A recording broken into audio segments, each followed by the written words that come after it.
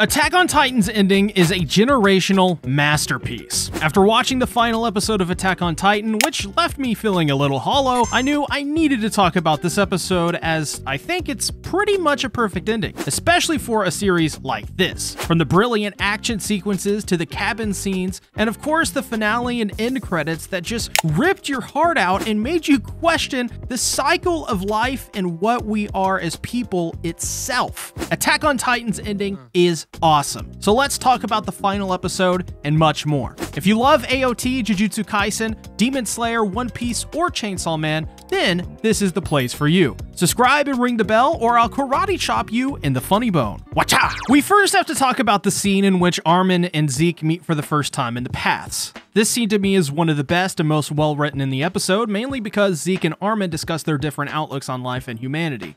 Zeke feels that humans are controlled by fear, and the meaning of life is to simply reproduce, nothing more. This is totally in Zeke's character, as if you'll remember throughout the series, Zeke always supported the idea of euthanasia, that the only way to stop the cycle of hatred that Eldia and Marley have gotten themselves into is to eliminate the initial guilty party who carries these special abilities so that Marley and the world would have no reason to fight over the Titans or kill anyone for that sake. This is because Zeke has always believed that humanity reproduced to simply multiply out of fear of extinction. At the core, this is the very idea of really why anyone fights in AOT, to some degree, to Zeke at least. Grisha fought for the future of his wives and sons. Mikasa fought to protect Eren. Ymir Fritz fought because she loved King Fritz. It all started, to Zeke, with this idea of reproduction and fear. Nothing else in life means anything to him or anyone else because of this. So when Armin recalls that time he, Eren, and Mikasa would race to the tree on the hill with him always lagging behind as Mikasa let Eren win the race, Armin realized that at the end of the day, what made him the most happy wasn't that he won the race or anything. It was the fact that he was able to be there for the ride and experience the nice breeze on his skin. See the leaves carried by wind gently flying through the air, and of course seeing the two people he loved the most being there for him, and he for them. Zeke was missing something important in all of this, something he could never know because Grisha and Dinah starved it from him. It was never about reproducing to become a Titan shifter and save Eldia or to enact a euthanasia plan with Yelena. Zeke's mission to save the world from themselves wasn't really what he wanted or held so dear in life. What he held dear is the childhood he desperately wanted. To play catch with his father, to be doted on by his mother. Zeke never got to experience the small joys of life that Armin is describing, except for one. Playing catch with Saver. From Armin's perspective, that leaf is just a leaf, but due to the power of the paths and the dual perceptions it brings with it in its mysterious ways, Zeke is finally able to complete the puzzle. Zeke's leaf is his baseball. All he ever wanted to do was play catch. He could do it all day. He didn't need any of this stuff before him, despite him still ultimately believing in this plan. What he needed was a normal life where he could enjoy ball, hang out with his parents, and just be a kid. Zeke is the epitome of, well, mommy and daddy issues in the series, and I think much like anyone else, Zeke is a tragic character that once again fell victim to the Titan curse that Ymir has brought onto the world. However, the scene that I think captured everyone's hearts and souls was the cabin scene. A long time coming, this moment is probably one of the all-time best sequences I've ever seen in anime, period. There is so much depth to the mirroring of past events, constant references, and small details that make this scene so memorable and full of almost endless depth. Just as an example, before even talking about what the two even said to each other, what we can observe from it is just vast. For example, the fact that it's a cabin is a reference to Mikasa's happiest place in her life, the cabin she was raised by her parents in. So since this is a dreamlike timeline with it being her decision to run away with Eren, she chose what she knew, and that thing that she wanted to return to all this time was her little cabin in the woods away from the hustle and bustle of the walls of Paradis. On top of that, the idyllic scene has more nods and references to so many past Mikasa and Eren moments. For one, Mikasa in this scene chose to have her classic hair back. Now, the reason it was cut in the first place isn't stated in the series, but basically, she grew her hair out long between the events of Season 3 and 4, so she would keep it knotted up or in a ponytail. One day, it was accidentally cut, and this is why her hair is now short in the final season. That being said, she prefers this original look because this is what Aaron told her to do. He told her to cut it short, and so in this moment, she never had the chance to get her hair accidentally cut. It's the same for Eren too, as Isayama, the creator of Attack on Titan, stated the reason Eren grew his hair out long was because he stopped caring about living, as from birth his entire goal was to activate the rumbling and kill everyone. So there wasn't a reason to care about his appearance anymore. The only thing that mattered above all else was completing his goal and moving forward. However, at the cabin scene, his hair is short. Well, this is because this is the look Mikasa knows Eren for, not the depressed, long-haired, omnicidal man, but the brash young man with short hair. His mother's looks and those big round eyes that just pierce right through you. It also means that Eren, above all else, cares for Mikasa so much that he would go to these lengths to make sure she experiences this serene and tranquil moment just the way she wanted it. As well, the scene directly mirrors episode 1 as Mikasa and Eren in their respective episodes are gathering wood while the others sleep, waking up by a nightmare which makes them both cry. As for the actual scene itself, beyond just the visual references, it's here that it's put into perspective that Mikasa from the very beginning really always made the right choice. Throughout all of her doubting and worrying in pretty much every season and episode for Eren, always wondering if she was doing her best just for him, throughout every single moment this scene gives vindication for all of Mikasa's actions in the series. She never made a bad decision or compromised herself for Eren. She always remained independent of him despite always being there to protect him. We know this because in the cabin scene, this is what Mikasa's life would have looked like if she ever confessed her true feelings for Eren at any point. They would have ran away together and lived out the rest of Eren's life happy, all the while their friends and family around them would be slaughtered. Marley would wipe out Paradis, gaining total control over the world. Mikasa was right, because she knew the right answer and what it always was: to remain strong, because her strength was what carried her through the best and the worst. She's not a slave to love, she's not a slave to Eren, and she sure as hell is not a slave to anyone. We also have to talk about Armin and Eren's chat in the paths, because this is the scene that changed the most from manga to anime. In fact, it's pretty much written entirely differently than in the manga, and it has so much more depth to it, which is because the entire episode was rewritten by Isayama himself, in fact. In this scene, Eren basically explains to Armin what he knows about Ymir Fritz. Essentially, she fell in love with King Fritz due to Stockholm Syndrome that has kept her captive. She can never stop loving the man who killed her family, pillaged her home, sentenced her to death, and ultimately the man who would bring her joy by giving her children. The thing she was looking for since she died was a separation from her love from King Fritz. That person, as we've established, needed to be strong and not a slave to love or anyone, and the person to do the separation was Mikasa. So throughout the entirety of the series, as Mikasa has sudden headaches out of nowhere, this was not due to some Ackerman gene as Eren lied to Mikasa about. This was actually due to Ymir Fritz the entire time, sifting through her mind for reasons only Ymir Fritz and Mikasa knows.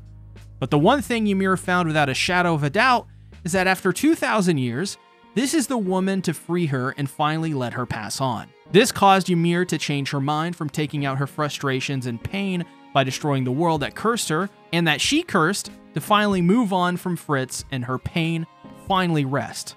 Ymir Fritz was the instrument of Attack on Titan. This helped put into perspective for Armin and Eren what truly was going on here. This scene also revealed that from the very beginning, Eren wanted to activate the rumbling no matter what, and it goes so deep that even Eren remembers his first seconds of life as Grisha gives him his name and tells him that he is free. This is somewhat complicated, mostly because this moment is so multifaceted. Eren has the past memories of his father to recall his own birth, but also, as well, he also has the future memories from many different paths he could take into the future due to the Attack Titan's innate ability. So because of these, well, time travel-like aspects, Eren remembers his own birth from his own perspective, and essentially everything he's done and will do in the future as faint feelings from his first seconds of existence. So this is why he felt he needed to go through with this.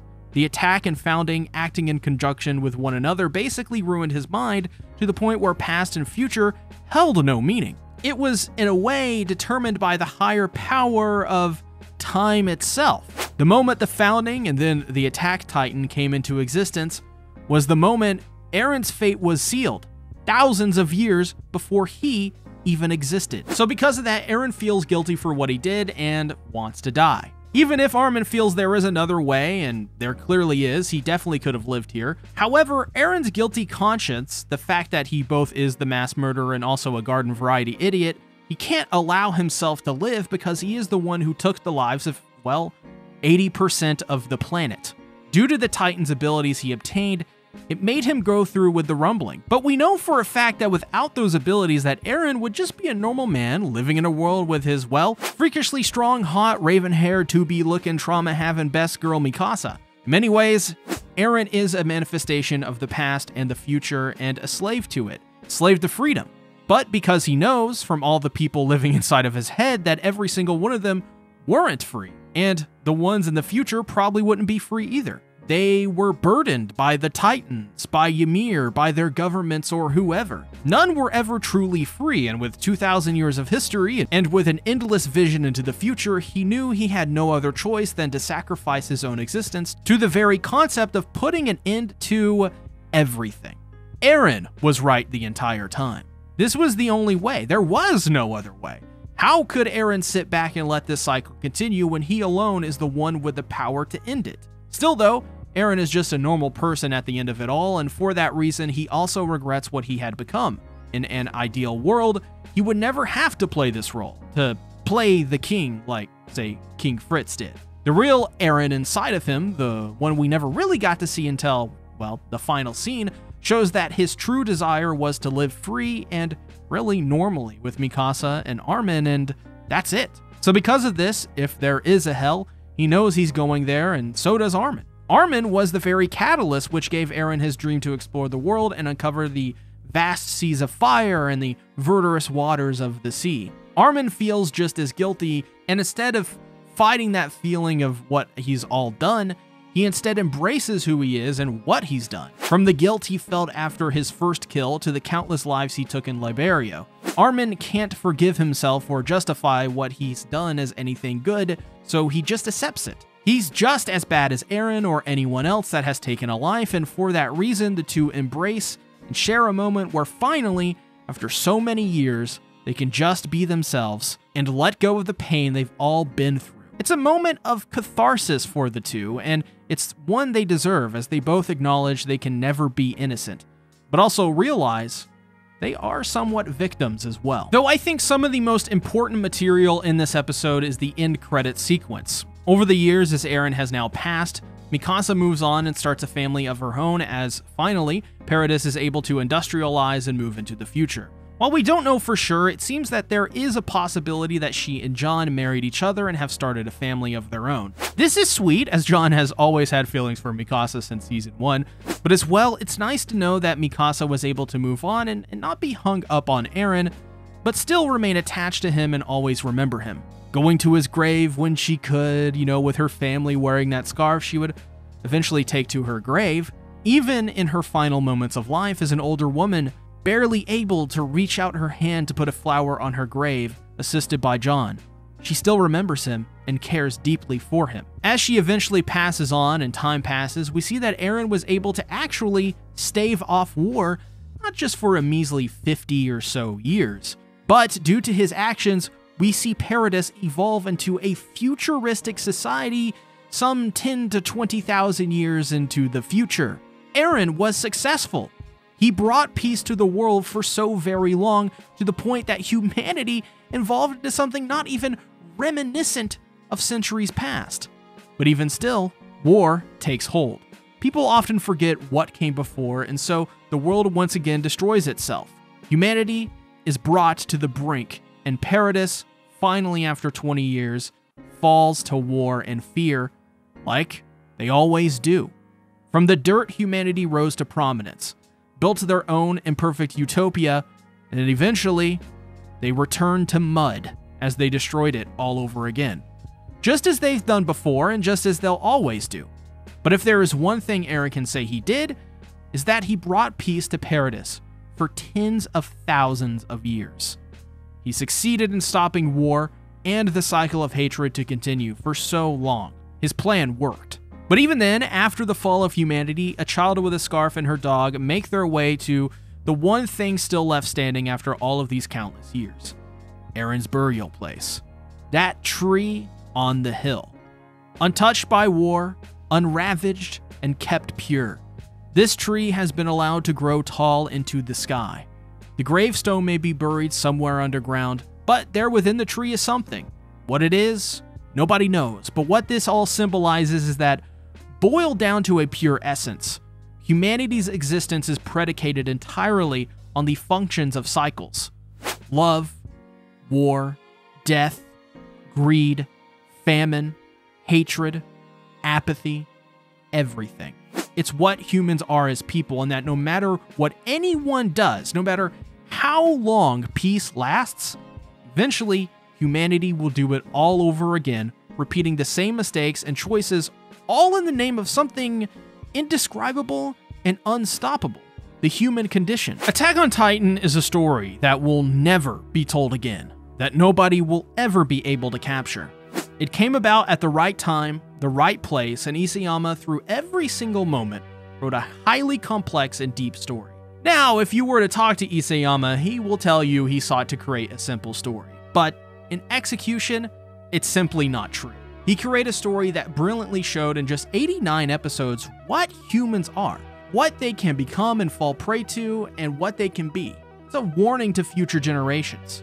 Attack on Titan's ending is a masterpiece because there is literally no other anime that told a story so unique, so original, so vast and enlightening that I think, without a shadow of a doubt, this series is an instant classic and will be heralded as one of, if not the greatest stories ever told in the medium of anime. There will never be another like it. And I can say that I lived to see it in a time where the future seems so uncertain and dark, just like in the series. Attack on Titan gave me hope that there is a future beyond that will bring us to something better, to fight fear and not run from it.